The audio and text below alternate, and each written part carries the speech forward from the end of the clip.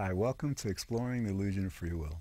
My name is George Ortega, and today we're going to be talking about how free will is more of an erroneous deduction than an illusion. Okay, the idea is like we generally refer to free will as a myth or an illusion, but when you think about it more fundamentally, it's not that let's say that reality is deceiving us in a certain way. Like, for example, like we'll look out into a highway on a very hot day, and it'll seem like we're seeing water on the horizon. Okay, naturally, when we drive up to whatever point, it disappears because it's a mirage, it's an illusion. Okay, but this notion of free will is a bit different because, like, it's actually based on what we believe is happening or what we deduce is happening. It's actually what we deduce is a much better term actually than believe. But okay, let's see how to describe this. Okay, we make a decision. Okay, that's something that we become aware of. Our conscious mind makes a decision. Oh, wait a minute. Whoa. I want to slow down. Because I want to get into this. No. I was going to, like, just redefine free will and, go into why it's impossible and, through causality and the unconscious, as I do through with most shows. But, this is like the 41st episode. So for this one, I may go back to it, after this, but yeah, I'm going to just go with explaining this because this concept, I don't think it's something that that has even, well, I'm not sure about the philosophical literature on this topic. I would actually be surprised if people like Spinoza and Schopenhauer and others haven't basically made that same realization, written about that same realization. That free will is not really an illusion per se. It's a mistake. It's like, we're basically looking at the data upon which we're considering this question of human will, and just like reaching an erroneous conclusion. All right, let me try to explain that a bit more clearly. Okay. So we make a decision, we become aware of having made a decision, and I explained last show why that is. Okay, so consciousness is only awareness, so we become aware of having made a decision. Now, the question that we're asking ourselves is, was that decision free of factors that we're not in control of? Okay, this is not a question of illusion, of seeing something and believing it's something else. This is a question of deduction. We're asking ourselves, is our decision free of factors that we're not in control of? It's a completely cognitive question. It's not, like, again, there's another illusion where you have two lines, horizontal lines. One has in-pointing arrows, the other one has out-pointing arrows at each end. And the one with the out-pointing arrows seems longer. That's an illusion. It's an optical illusion. But this matter of human will, I may change the name of the show. The mistake of free will, exploring the mistake of free will.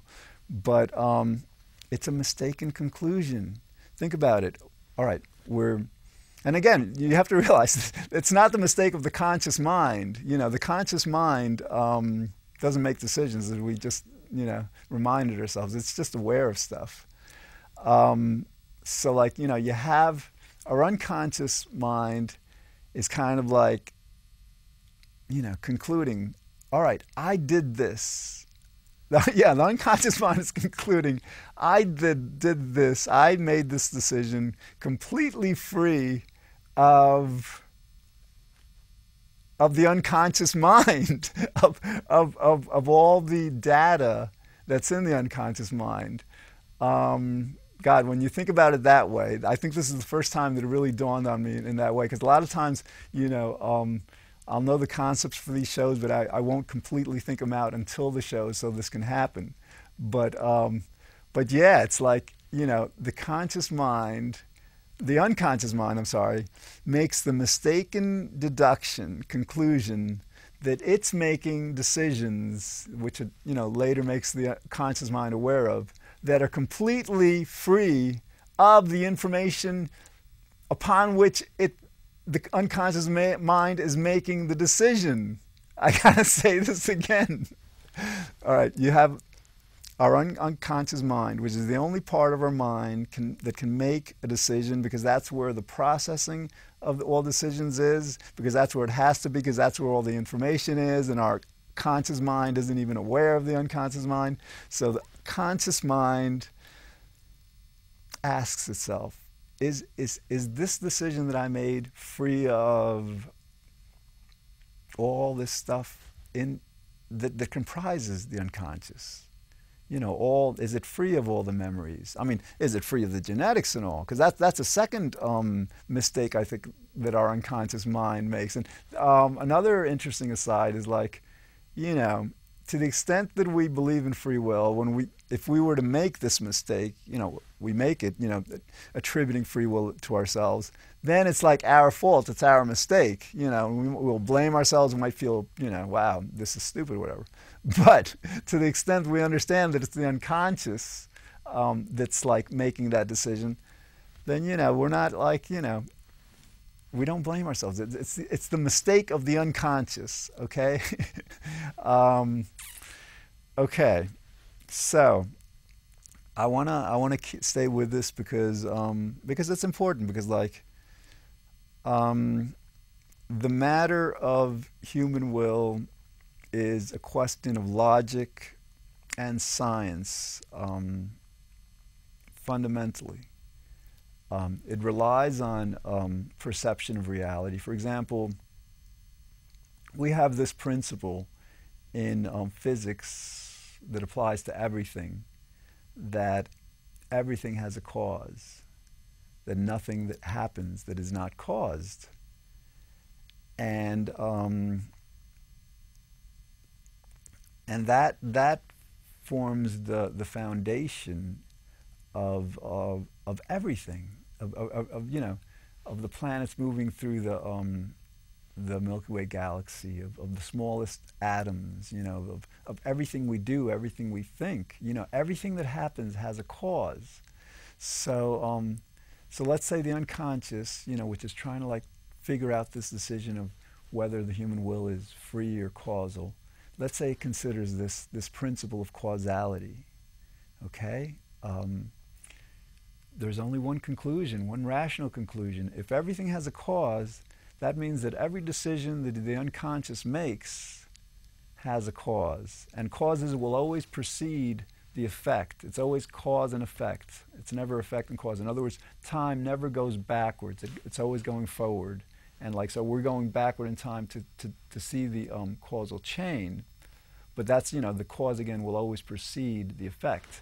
So, so basically, if our unconscious is going to like evaluate that situation, that principle, and apply it to our decisions, it's going to correctly deduce that if every one of our decisions has a cause, and that has a cause, and that has a cause, and these causes are stretching back moment by moment to before we were born, before the planet was created, to stem theoretically to the Big Bang, and who knows what before, then that's a rational, logical deduction of the nature of human will as causal.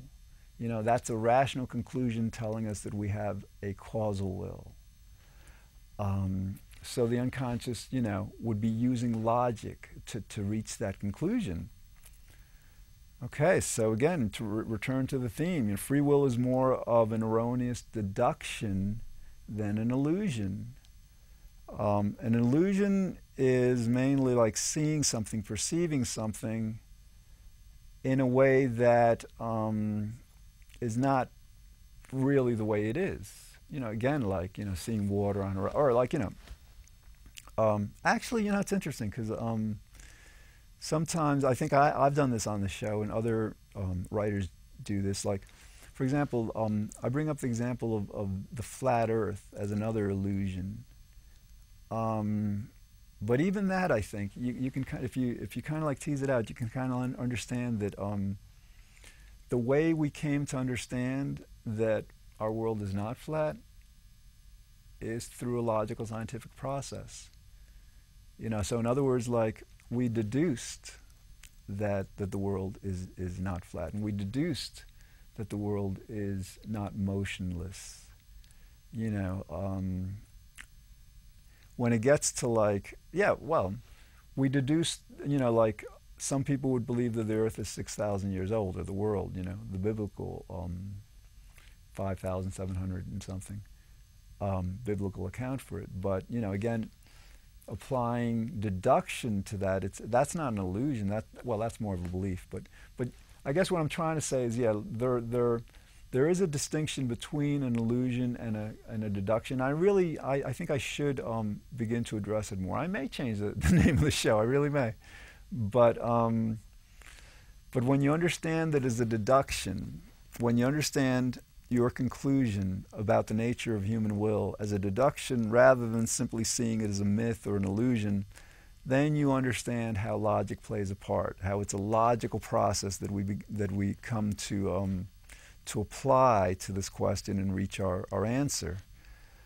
And okay, you know, we might as well ask the question, all right, fine, if this is like a deduction,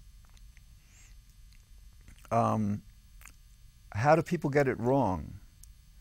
You know, for example, if 2 and 2 equals 4, how are people, some people saying, well, 2 and 2 equals 5. What, you know, where is their mistake? Okay.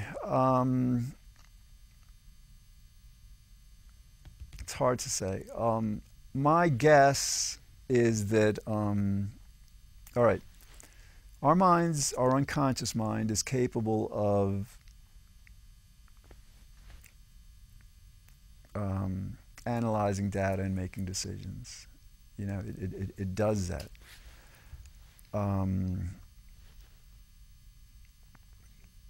But I'm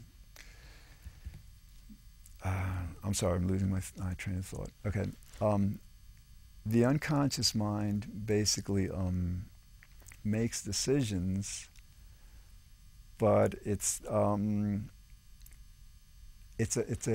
logical process. It's a completely, you know, it's not based, you know, the unconscious mind, in other words, isn't deciding upon human will based on something it's misperceiving, like, you know, water on horizon. It's deciding completely on logic and the evidence that science provides. For example, with science, there is absolutely no evidence of anything happening that hasn't been caused. Everything that we, you know, that we perceive and detect and measure in a lab anywhere is caused, has a cause. I mean, we may not always be able to detect the exact cause, especially at the quantum level, where particles are so small and our limited technology doesn't allow for all the information. And even, you know, on a theoretical level, measurement, you know, because of the inherent uncertainty that comes about with the Heisenberg uncertainty principle, we can't really measure. I've got like 13 minutes to go on this stuff, and my brain, let me tell you something, all right? I'm trying to think, and it's not coming, and I'm gonna take the next 12 minutes to explain. We've done this. We've done enough of this deductive stuff, but I'm gonna take the next like 12 minutes to explain why my brain feels so fried that, you know, I'm trying to, like, granted, these are pretty complex thoughts. You know, this whole consideration isn't so very simple. On a certain level, it's simple, but, you know, it does require a good amount of brain work. But here's the thing, okay, and like, you know, so I'm going from, like, you know, working to like think it through to just like an easier way. This is like an example of hedonic principle. I'm choosing to kind of like take the show in a different direction because I predict that it will feel better to do so. And this is a perfect example of my decision being based on this prediction, and who knows why I predicted, but like I'm hardwired to kind of like to act upon that, that prediction of what is going to create greater pleasure, less pain. So, all right, so here I am. It's like Monday, who knows, around 3 o'clock or so p.m. And so last night, I was out in Southport and Westport and Easton, Connecticut with a friend. Ordinarily, I'll take the bus from, take a train into Stamford and then bus into White Plains, and but we were having such a great time that the last bus, then I would have to take a bus from Portchester or whatever, but the last bus would have left because this was Sunday at 6:10. So anyway, so the upshot is I ended up going to 125th Street, and then because it's a different line, different train line, I don't know, whatever. But anyway, so the point of that is so I had a very full day yesterday. And so Saturday, I was in Manhattan for my Exploring the Illusion of Free Will meetup, which we have every month, and it just fell this Saturday. And so that was good too. I get there half an hour early, and so I was there for about 3 hours. And so before that, then on Friday, I taped 3 of these shows, 3 episodes here in the studio. Because I was running behind. I need some new material. So that was and this, this stuff, I mean, it's kind of easy in a way, but you do have to prepare. You got to kind of get ready kind of psychologically in a certain sense and all. But anyway, so that was last Friday. Thursday, I used to do a happiness show here, revolutionary show. It, world's first television show about the thing that's most important to everyone. And that was so I did that from 2003 and 2006. But what I'm trying to say is I now run this meetup right here in White Plains called the White Plains Happiness Club. So we did that on Thursday, okay? And then Wednesday, I got home Wednesday night at after 2 a.m. in the morning, because every Wednesday on commercial time, my friend who wants to be known as the Messenger and I co-host his show called The Myth of Free Will in Manhattan on Manhattan Neighborhood Network Channel 56 at 11 p.m. again every Wednesday. And the cool thing about this, it's a TV show, but it's a call-in show, and it generally goes out just to Manhattan, on the cable. But Manhattan Neighborhood Network will stream the show, the live show, through the internet to the entire world. So anyway, that's what I was doing on Wednesday, and I went into the city, I think, much earlier that day. So then what happened? Then there was Tuesday. So yeah, I think you have to go back a whole week. So anyway, so my mind's fried. so it would rather explain to you why, it's kind of losing its train of thought sometimes, whatever, than go into the harder work of trying to explain why free will is more of a deduction than an illusion. Okay, and again, it's the hedonic pleasure principle, if you will, is controlling this. Okay. Now, 8 minutes left. Let's go back. I like to think about how important this is, how cool this is. Let's think about how cool this is. Imagine a world where everybody understands that free will is a mistaken deduction, misnomed an illusion or myth. Maybe it's both. I don't know. So with these things, sometimes you have to really think them out. But so everybody and this could happen within a year or two. I mean, if people began to get this over the next 3-6 months, and people began to get how important it is, and with this Occupy revolution to 99% and creating a new world, this this time is ripe for an idea like this. This is a revolutionary idea for a revolutionary new world. So let's say in 6 months to a year, people really get how important this is to our world, to their personal lives.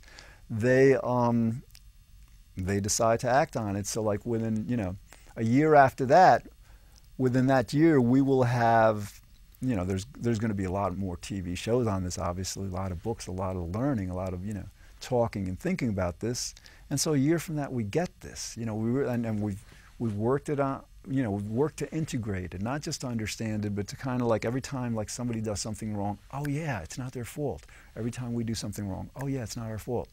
So with that kind of a world, that would be amazing. That would be so cool. That's kind of like a paradise on earth in a way. I mean, not granted, there's going to be other problems. I mean, and which hopefully this 99% revolution is going to address. But just the idea of creating a world. I mean, it's going to be fun because we're going to mess up. In other words, like, and I've begun to do this with my friends. The friend with whom I was with last night, I've begun to do this with her, and it works. It's like, I will begin to blame her or someone else for something, and I said, wait a minute, or the other person might say, wait a minute, like, well, because in this world, this decision wasn't up to you, right? And then, I mean, as it's been happening, in my life recently, it's kind of like, it's a humorous thing. It's kind of like you're trying to integrate an understanding, and you're trying to kind of like bring it into normal conversation. You did something wrong. Now, you can't, all right, I got to explain this more clearly.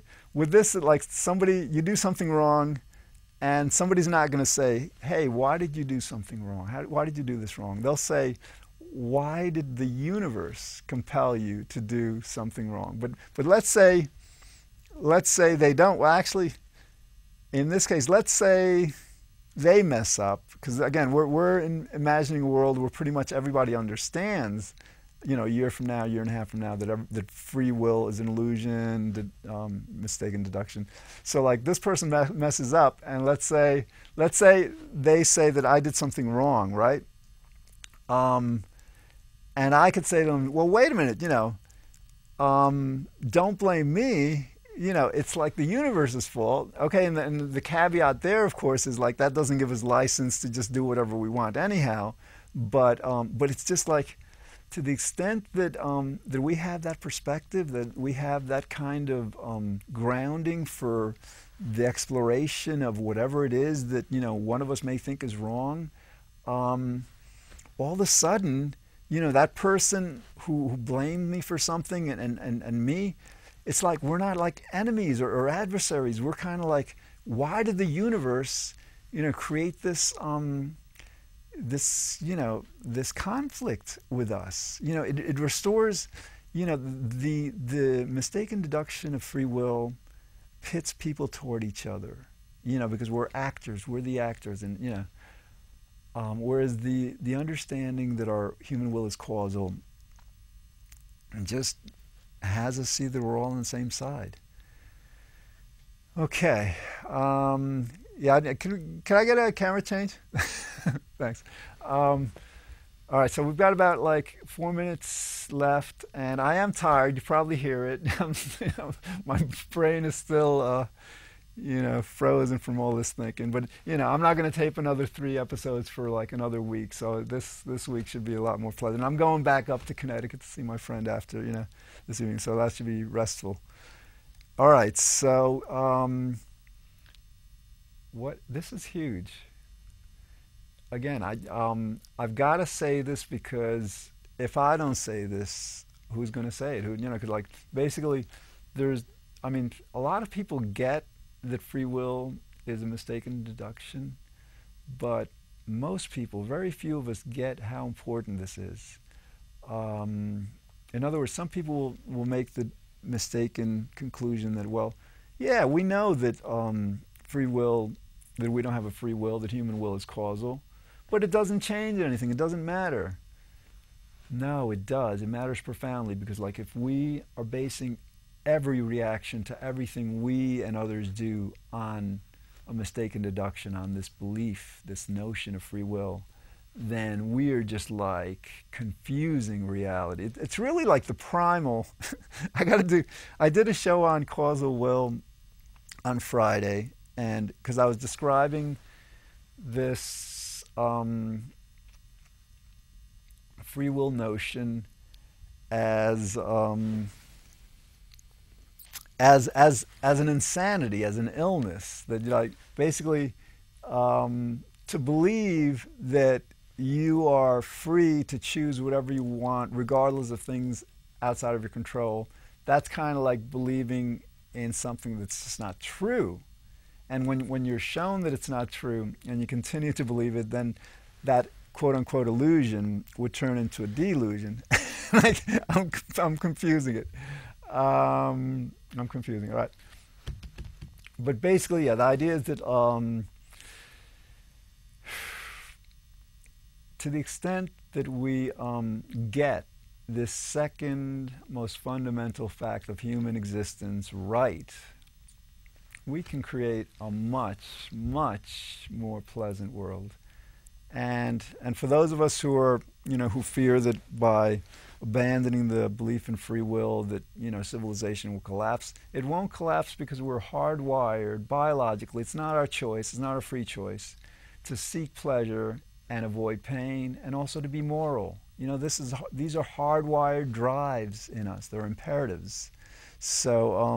So we're not going to let ourselves get away with like thinking we can do whatever we want because we don't have a free will, and we're not going to let others get away with thinking that. But the way we treat each other and address each other and talk with each other and conduct, our institutions and our entire world will be sane. Will be sane because really there's, you can make a distinction between whether a mistake, a logical mistake, is, you can equate that with this insanity. But I think in this case you can. You can. All right, we're running out of time, and I'll explore this in more detail, I'm sure, on other shows. But I hope you're beginning to get this. Again, if you want to see the other episodes, there are 40 on the internet, causalconsciousness.com, or Google Exploring the Illusion of Free Will. Okay, I hope you're having a great day, and I'll see you soon.